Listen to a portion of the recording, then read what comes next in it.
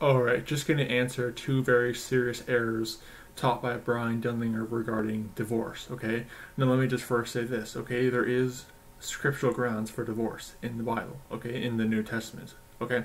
There is grounds for divorce. It's not like this Roman Catholic thing where there's just divorce is never allowed no matter what, okay? That is heresy, okay? There is scriptural grounds for divorce, okay? But the reasons that Bryan gives, okay, he's basically condoning divorce or encouraging divorce for unscriptural reasons, okay? Now, in one of the clips, he doesn't openly say it, he kind of implies it, but in the other clip, he strongly implies it, okay? I'm going to show you the first clip where he is encouraging divorce. This is from a sermon called What About Interracial Marriage Part 2. Now, let me first say this, okay? Interracial marriage is a very serious sin. Okay, interracial marriage is a wicked perversion in the eyes of God. Okay, you can read about that in Ezra chapter 9, Ezra chapter 10, Nehemiah 13, Nehemiah 9, Nehemiah 10, all throughout the Old Testament. Okay, interracial marriage is a very wicked sin in the eyes of God. Okay, but interracial marriage is not grounds for divorce, and you're going to see that he kind of implies that if there's an interracial couple that are saved, if they want to get a divorce, it's between them and God or something. You know, watch this. Okay. You say, well, we're a mixed kindred, you know, we're a mixed couple. What are you suggesting? Are you suggesting we get a divorce? Well, that's between you and God. I'm not going to say one way or another. So he's saying, oh, it's between you and God. So he's not outright saying it, but he's implying it, okay? No, okay, I'm going to show you, after I play the second clip, of the scriptural grounds for divorce. Interracial marriage is not grounds for divorce. It's not between you and God, okay? If there is an interracial couple, they did it before they got saved, they're wrong for doing it, okay? Interracial marriage, again, is a very serious, wicked sin. They're wrong for doing it. However, it's not grounds for divorce, okay? Here's a second clip where he tries to say that if your wife doesn't want to live off-grid, then you should divorce her or something like that. Again, nowhere in Scripture is that grounds for divorce. So here's the second clip. And the reason why I'm doing this is because, you know, people have tried to correct Bryan, and Bryan, he's arrogant, and he doesn't take correction on anything. Okay? The reason why people come up with videos on Bryan is, number one, it's hard to contact Bryan. Okay? He doesn't take phone calls, doesn't take emails, won't let people come visit him. So it's really hard to contact him. So you're kind of forced to have to do a video, because you write him a letter and it doesn't get responded to for like several months. I mean, months or even a year. So it's hard to contact a guy. He very seldomly responds to YouTube comments, and comments that disagree with him often get deleted by his moderators because we can't tolerate any disagreements with the cult leader, with the Pope. So that's why you're kind of forced to have to do a video, because that's the only way you can respond to him, really, and try to correct him. But even then, you know, he's got a lot of pride issues and is very arrogant, and he doesn't take correction on anything. So, and that's also why people leave his cult too. People don't leave because we love our sin or we're just trying to justify sin. No, people like me and Tim and others have left because Bryan is just arrogant and prideful and puffed up and high-minded, and he won't take correction or reproof on anything. And his little cultic followers will just call you lost and dismiss you as a wicked devil if you try to correct Bryan. Basically, you have to be wrong because Bryan is never wrong, apparently. Ridiculous. But here's the clip where he encourages, sort of implies and encourages almost, divorce if the wife wants to live off-grid, if you want to live off-grid and the wife doesn't want to. Okay? Again, nowhere is it stated in the Scripture, but here you go. Scared. And I have a cabin in the mountains, and I've always wanted to go there and live there full time, but my wife, she just plainly said, no, I will not do that. I will never move there. And then what does the Bible say? Well, back in the book of Proverbs, chapter 21, verse 19, it says it's better to dwell in the wilderness than with an angry and contentious woman. You say, well, then you're saying I should leave my wife? Well, let's see what the New Testament has to say. And bear with me. Also, I covered this in my other video on this particular sermon, is that, you know, he's almost trying to guilt trip his people into living off-grid, okay? I've said before, I would love to live off-grid, quite frankly. I don't like living in the city. It's, you know, very vexing, very wicked. I go out in public and I see all kinds of just degeneracy and just wicked sin and just all kinds of immorality. Okay, I don't like living in the city. I would love to live in the country, just live off-grid where it's very peaceful or whatever. I understand country and off-grid, not always the same thing, but hear what I'm saying. But not everyone's in the position where they can. Not everyone's in the financial position, the physical condition, or even just the general condition to live off grid and just drop everything they're doing. Okay, I have a job, I work. I can't just drop everything I'm doing and live off grid. I'd like to, but I can't. But you see, Bryan, he doesn't have a job where he has a schedule. He lives off donations. Okay.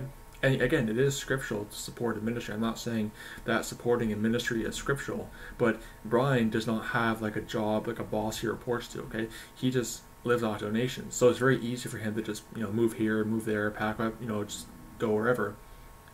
But try doing that when you have a full-time job you gotta worry about. When you have other stuff you gotta worry about, okay?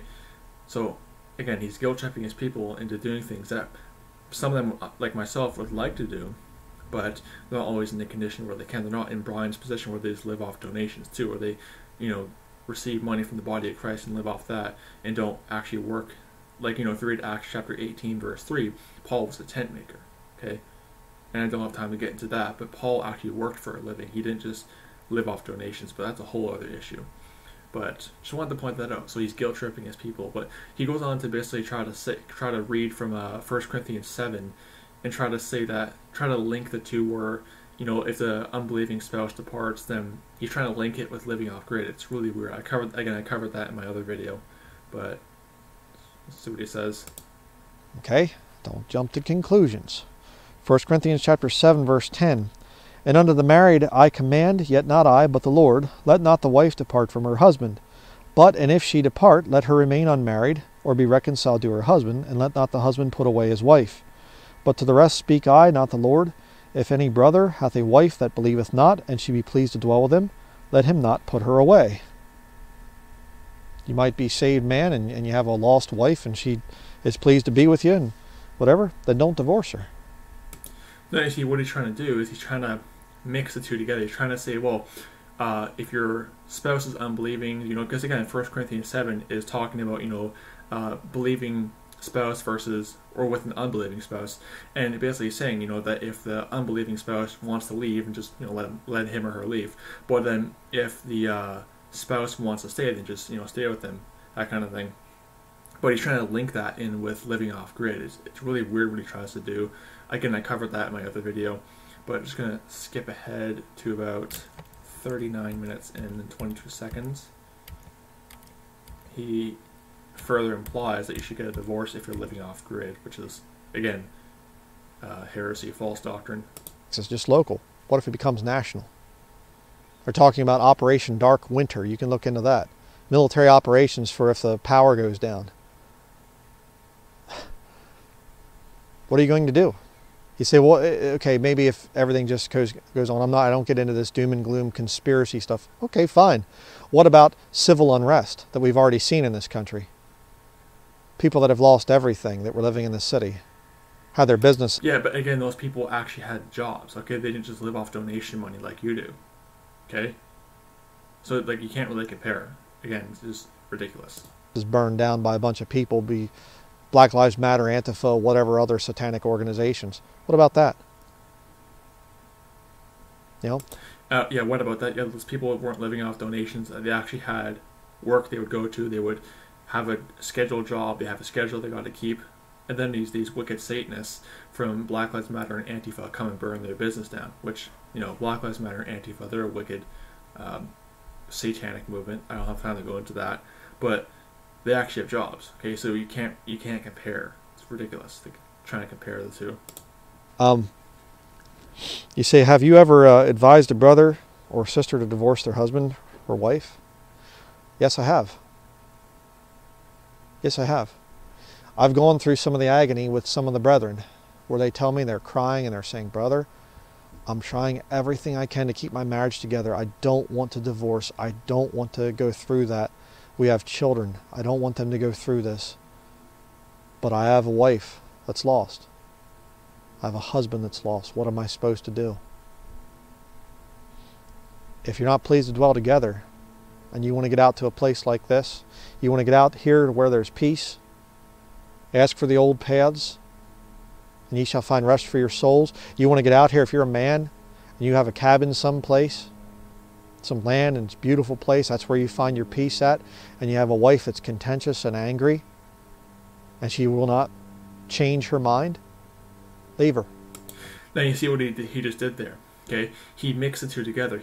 The verse in 1 Corinthians 7 was about an unbelieving spouse versus a believing spouse. It has nothing to do with living off grid, but he mixed the two together and says, if your spouse is unbelieving and you want to live off grid, then divorce her or him. You know, obviously it's about her, but okay, twisting what the verse is saying. It's not talking about living off grid. He's just trying to lump the two together and try to create this false doctrine. Okay, no, living off grid does not grounds for divorce. Not one way. Okay, let me show you the Word of God. Okay, there are scriptural grounds for divorce, like I said at the beginning of the video. But living off grid and interracial, the serious wicked sin of interracial marriage, while it is a wicked sin, interracial marriage, that's not grounds for divorce, and neither is living off grid. Okay, again, I'd like to live off grid, but I can't, you know, just, if I was married, I can't just leave my wife, you know, if I was married. Obviously I'm not, but Matthew chapter 5, verse 31, it hath been said, whosoever shall put away his wife, let him give her a writing of divorcement. Verse 32, but I say unto you, that whosoever shall put away his wife, saving for the cause of fornication, causeth her to commit adultery, and whosoever shall marry her that is divorced committeth adultery. Okay, so divorce plus remarriage is adultery, except if it's fornication. Okay, if there's fornication, if one of the spouse commits if the spouse, either one, commits fornication, then you can leave him or her. Okay, fornication is grounds for divorce, not interracial marriage, not the sin of interracial marriage, and not living off grid. Okay, so that's what's going on there. Matthew chapter 19 and verse 9. But I say unto you, whosoever shall put away his wife, except it be for fornication, and marry another, committeth adultery, and whoso marrieth her which is put away doth commit adultery. So again, you see this thing, divorce plus remarriage is adultery. Okay, but again, what's the exception for, what's the exception for divorce? It's fornication. Okay, not about interracial marriage or living off grid. And I'll show you 1 Corinthians 7. What's going on there? 1 Corinthians chapter 7. So it's talking about principles of marriage. I'll start at verse 1. Now concerning the things whereof ye wrote unto me, it is good for a man not to touch a woman. Verse 2. Nevertheless, to avoid fornication, let every man have his own wife, and let every woman have her own husband. Good verse to use against professing Christians who say that same-sex marriage is okay. Okay, marriage in the Bible is strictly man and woman, one man, one woman. Okay, so same-sex marriage and polygamy are not right in the eyes of God. They're forbidden. They're wicked. Okay, but then you go down to verse. I think it's verse. Remember the verse he quoted. Yeah, verse 13. That's the one he was looking for. It's actually, no, it was verse 12. Sorry, verse 12. It says, 1 Corinthians 7:12. But to the rest I speak I, not the Lord. If any brother hath a wife that believeth not, and she is pleased to dwell with him, let him not put her away. Okay? So what's going on is that if the spouse, if you have a wife who is unsaved, she's an unbeliever, okay, but she wants to live with you, the marriage is going fine, there's no problems, and she wants to live with you, okay, just stay with her, okay? You don't leave her. Verse 13. And the woman which hath a husband that believeth not, and if he be pleased to dwell with her, let her not leave him. So same thing. If the husband is an unbeliever, it could be an atheist or whatever, or just even a non-believer, just any kind of non-believer. I'll just put it that way. But he's okay. He's happy dwelling with you. Okay, stay with him. Okay, verse 14. For the unbelieving husband is sanctified by the wife, and the unbelieving wife is sanctified by the husband. Elsewhere your children are unclean, but now are they holy. But then look at verse 15. But if the unbelieving depart, let him depart. A brother or sister is not under bondage in such cases, but God hath called us to peace. Okay, what's going on there? It's believing versus unbelieving. Okay, if the unbelieving spouse is not pleased to dwell with you, okay, they're causing you problems, they're making all kinds of issues, and he wants to depart, let him depart, or let her depart. Okay, you're not under bondage. You're not under bondage in such cases. It's not this Roman Catholic thing where you just till death do you part no matter what goes on. No, there is scriptural grounds for divorce. But where is anything about living off grid? Okay, he tried to lump the two together, where if your spouse is unbelieving and you want to come live off grid, no, it's not anywhere in the text. Okay, there's nothing about off grid living anywhere in 1 Corinthians 7 verses 1 to 16. Okay, so Bryan twisted the scriptures, and I did this video because, again, he won't take correction on anything, and people try to correct him and he won't take it. So it's public, public attempt to reprove, and it's an admonition, all that stuff. Heretic after the first and second admonition, reject. However, when it comes to correcting false doctrine, that's a whole different thing. Okay, admonishing a heretic is you go to them, you try to correct them, but if they don't take correction, you reject them. However, if you're correcting a heresy someone taught, that's a whole different issue. Okay, so I just want to point that out. So, divorce. He tried to say that interracial marriage and living off grid is ground for divorce, not scriptural at all. Okay, it's heresy, and I had to do this video because he's going to get you thinking that to go beyond the scriptural grounds for divorce, the biblical grounds for divorce. Okay, what he said was not scriptural; it was not right. Okay, so I just wanted to do that. Don't fall prey to this doctrine. Okay, just want to show you that. So, just showing you that Bryan Denlinger still teaches error. Okay, some of his followers just idolize him and just seem to think he's just above, reproof or correction. He's never wrong. Just showed you where he's wrong on 2 different videos. So, anyway, may the grace of our Lord Jesus Christ be with all the brethren. Goodbye.